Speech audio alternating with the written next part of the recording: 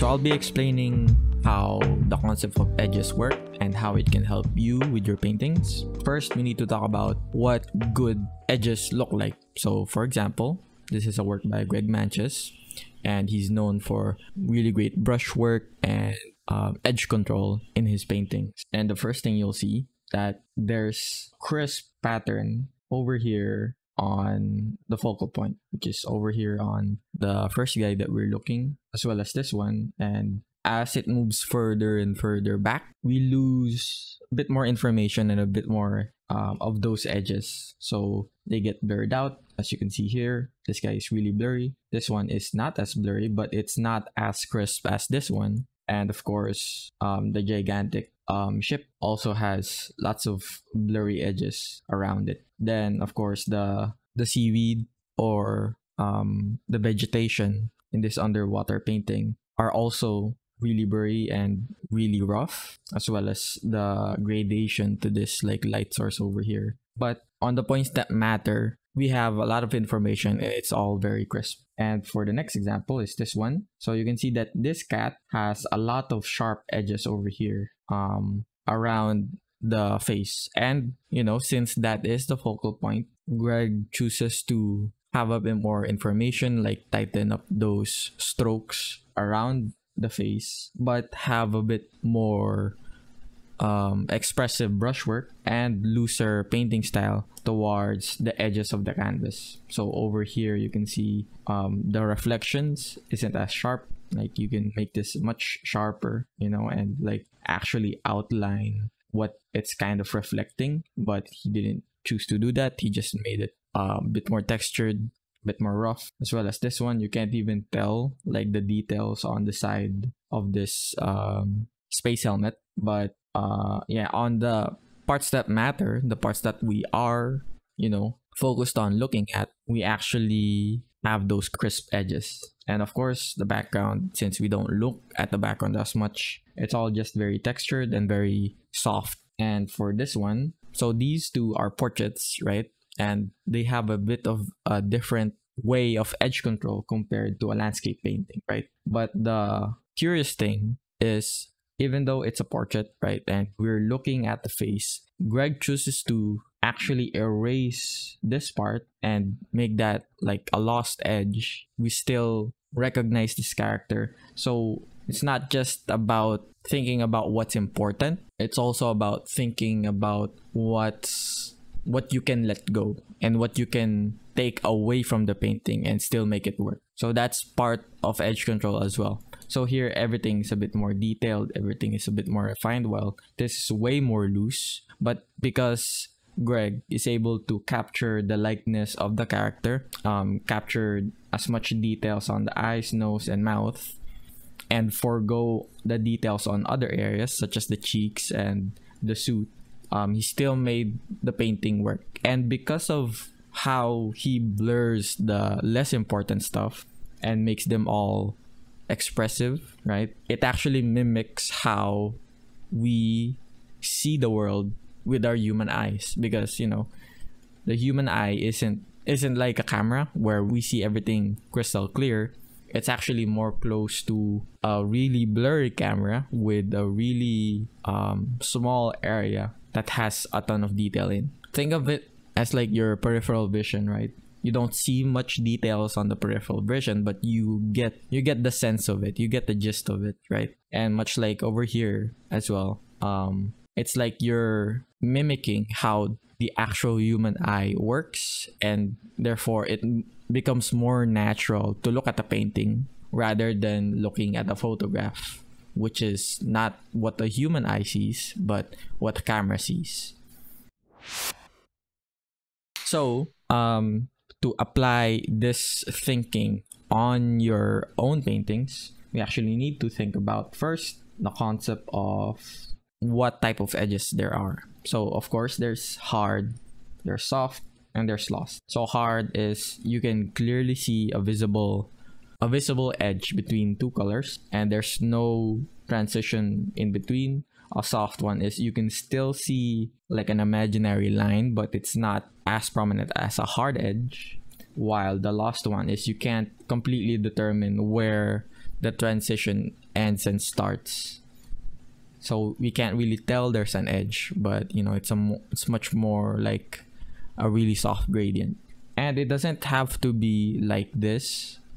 It can also be stylized and textured, much like this one, where there's a bit more texture on the hard edge and there's a bit more texture on the soft edge, as well as on the lost edge. So this is what is happening when we look at Greg's paintings, where there's lots of lost edges. For example, on the background, there's lost edges. When we go into more important parts, such as when we're getting closer to the face, we see more and more soft edges and less lost edges. And then when we actually look at the actual facial features or the actual focal point, we see more of those hard edges and less of those soft edges.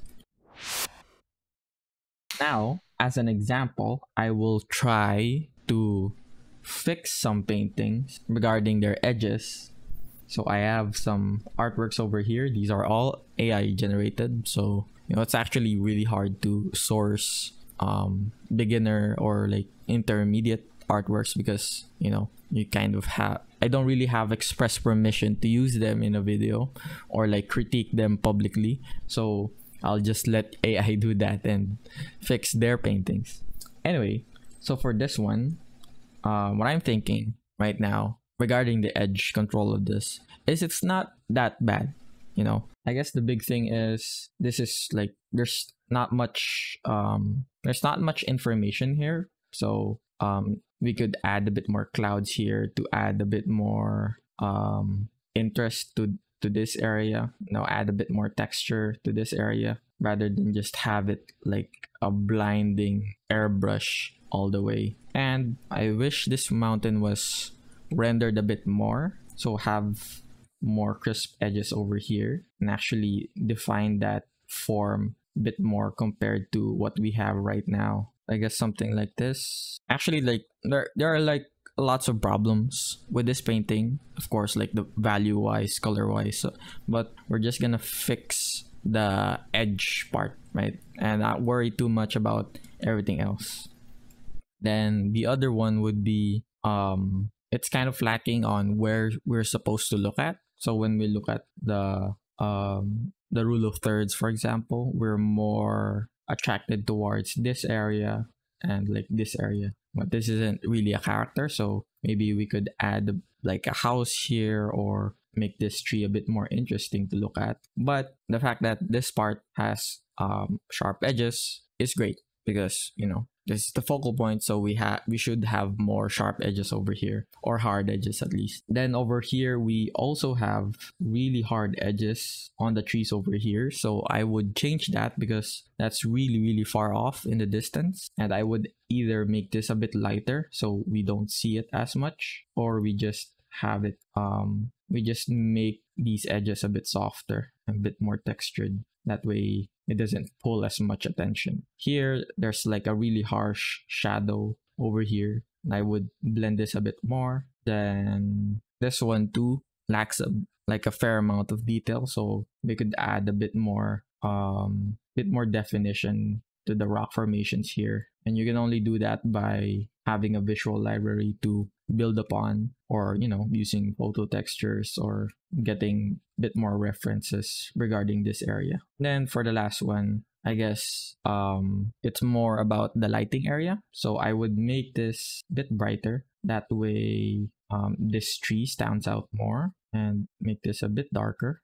Then of course add a bit more contrast over here. Now this one, we can add that sharp, harsh shadow to really define that and add, you know, a more crisp edge to this area. Okay, so for a before and after, I think that looks pretty okay for the time that we have, and the edges that not just mainly focusing on the edges and not, you know, everything else about that's wrong with the painting. But I do like the fact that they made these bushes really soft, so they're like lost edges and they still have a bit more texture and character to them, even though they're just bushes. Okay, right now what I'm thinking is we lost a bit of information on the legs, so maybe we could either make that I'm not sure, like make that a cape and define that shape a bit more, or actually define that leg a bit more, because we lost so much information regarding that. But the fact that it's a bit farther away from the focal point, which is over here, it doesn't pull away from the focal point too much. So we can keep some of the more soft edges and just tighten it just a bit instead of having it completely lost like before. This one, I'm not too sure where this like light source is coming from, so I would just make this a bit more, just a bit brighter instead of completely white, because that pulls away from the focal point a lot. And now this one, this is way too bright, so I'm just gonna airbrush everything, make it slightly darker. That way it doesn't hurt our eyes too much. But I do like the fact that we have this really strong highlight over here, and maybe we can work with that, but not use pure white for it. Maybe this could be a cape. Now I can just make this a lost edge by blending it away by using Krita's blending brushes. Now I'd actually like a bit more definition over here on the hair. Just gonna try to define a bit more of the forms, and I actually think this like color yellow, it's a bit too saturated for my liking, but we can really fix every little problem that we have right now. And of course, there's lots of issues with the face, but we're just gonna make it like, I don't know, some sort of superhero with a mask like that. And then I'd make some of the edges around the costume a bit softer, because we have a lot of soft and really lost edges, but we don't have as much for the armor. So maybe we can soften that a bit, or make it a bit more textured, get a bit more loose compared to what we have right now, because right now it's pulling a lot of attention towards here, which is good, but I'd argue that it's a bit too much for the style that we have for everything else that's happening on the canvas. So maybe we could add a smoother transition like this, and maybe make this flesh colored instead of pure white. This one doesn't make sense since her arm is like over here. Then we kind of lost a lot of information regarding the hair over here, so maybe we could stylize that a bit more, make that a more interesting characteristic of this character, like smooth flowing hair rather than just weird blobs or definition to the hair. I guess that's it. Maybe we could add a bit more darker color over here. That way we don't lose the actual silhouette of this character. Maybe actually make it a bit darker than that. Not really sure what this mask really looks like, but we're just gonna go with it. Okay, we'd also add a bit more highlight over here, add a bit more definition to that area, and yeah, I think that's about it. So here's the before and after. So we really toned down the contrast, like that blinding white light, and made that a bit more subtle, controlled it a bit more. And I actually like this area right here on the bottom. That's a lot of space where you can express more of your brushwork. So maybe get a more textured brush, your great painting brush, and like go ham into making those textured edges. But yeah, maybe that's another topic for another video. And now we can go over to this one. So this one is partly about edges, partly about contrast and values, much like the other ones. But for this one, it's a bit more interesting problem, because we're getting pulled to look downwards a lot, like over here on the bottom, because there's a lot of contrast there. There's a lot of harsh edges. So like this one's a really harsh edge with lots of contrast, right? So this is really bright and really dark at the same time, while over here it's a bit more faded and the background is kind of like a mid-tone, so it doesn't stand out as much. So what I would suggest is actually just making this area kind of the opposite.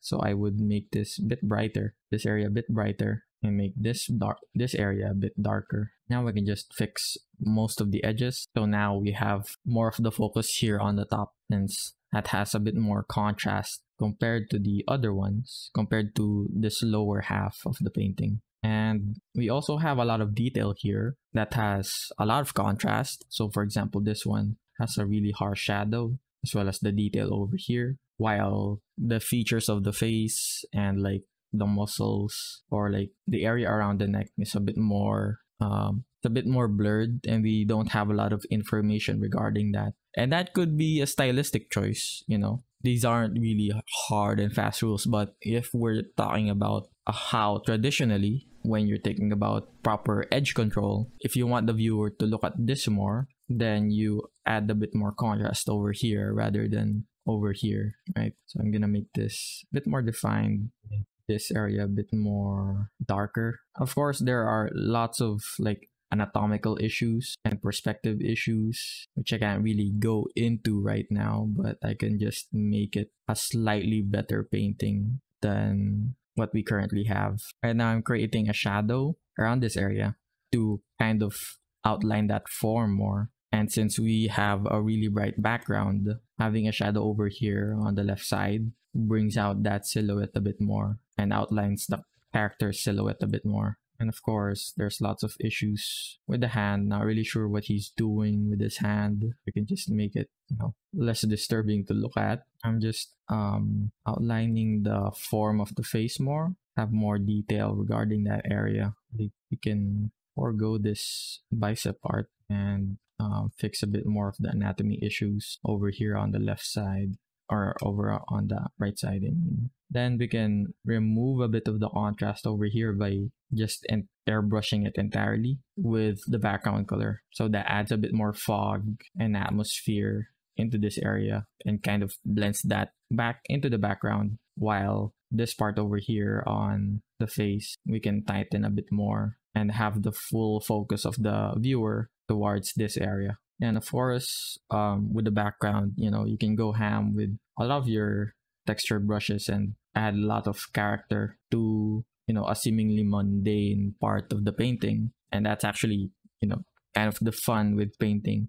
You can add lots of character to seemingly mundane background gradients, make it a bit more interesting with textures. But yeah, I think that's all I can do for now. Maybe we could have added bit more contrast here, or better yet, I can pull this dark area a bit more, make that a bit lost, or darken it a bit more. That way we have a bit more contrast over there and we don't lose as much information regarding that. But yeah, of course, you know, with everything, with painting, it's kind of like a push and pull. If you try to make the background darker in this area, some problems might arise from that change. So over here, try to change the value of the character's shoulder and arm, but that blended a bit to the background. So need to change the background a bit to make it pop a bit more, so on and so forth. But yeah, this is the before and after. So I think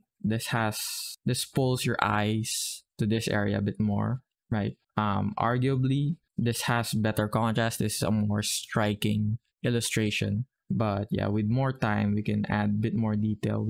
We can add a bit more contrast to this area. That I think is the biggest issue with this painting. There's still a lot of contrast over here on the legs. There's still a lot of detail, and we actually need to paint all that out, blend that in a bit more compared to this one. So yeah, even though it's not as striking, we fixed some of the issues with the focal point by adjusting some of the edges, as well as, you know, the values, blending things in together, so on and so forth. And I think that's all that I have for now to show the concept of edges. So if you enjoyed watching this, consider giving this video a like, and if you want to see more videos such as this one, you can go ahead and subscribe, and see you on the next video.